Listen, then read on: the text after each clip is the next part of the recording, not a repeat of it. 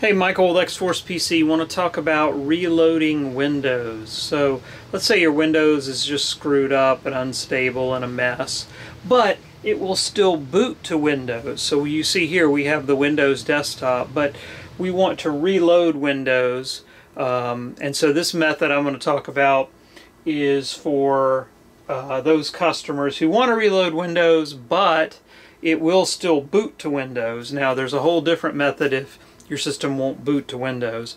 So the first thing is you want to make sure you back up all your data. The way I'm going to show you is it's going to be clean slate. So you make sure you back up your data. You will lose all of your data. So what I'm going to do is I'm going to hold the Shift key down on the keyboard, and then I'm just going to click on the power button here and choose Restart.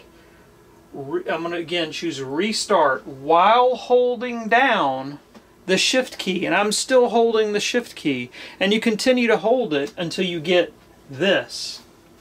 And so what I'm going to choose now for my option here, and I will zoom in just a bit, but what we're going to do is choose Troubleshoot and then choose Reset this PC. So they call reloading Windows essentially resetting the PC. Now you have two choices: keep my files, and you have remove everything. Now if you choose keep my files, I strongly recommend you don't, because you want to start over fresh.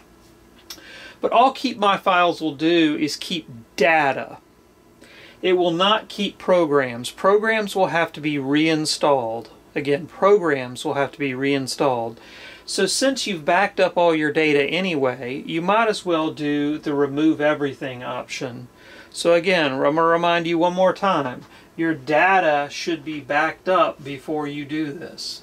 I'm going to choose remove everything, and then we're going to get, I believe, another option to choose whether or not we want the drive sort of scrubbed or not. So let's give that just a second.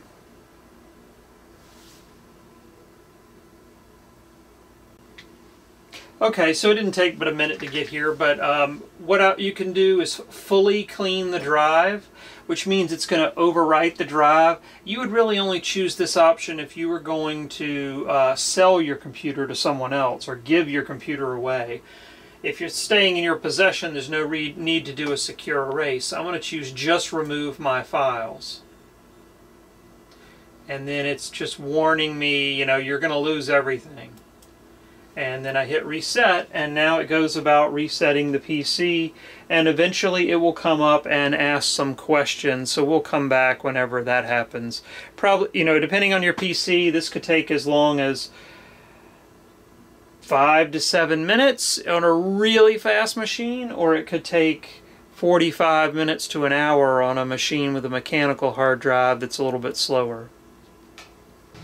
Okay, so we're back here. I have a really fast system here, and that took probably about 10 minutes to do. So you're looking at kind of a minimum of 10 minutes to get to this point, and a maximum of an hour and a half if you have a really slow system. So it's just asking me what my region is, and I'm going to say yes, that's right.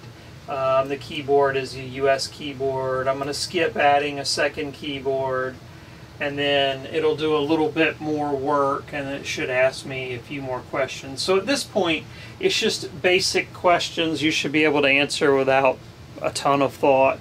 And then if you have, if your network doesn't connect, it's possible you would need to go download some network drivers. You'd need to go use another computer to do that. And I'm just going to create an offline account here.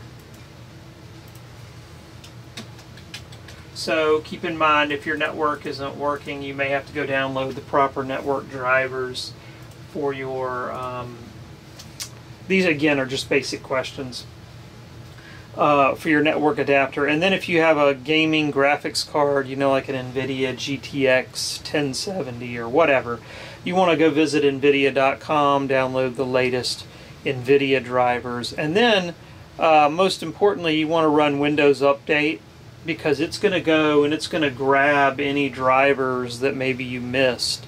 So you click on the Start button, go to Settings, and then click on Windows Update and tell it to go and download any missing updates.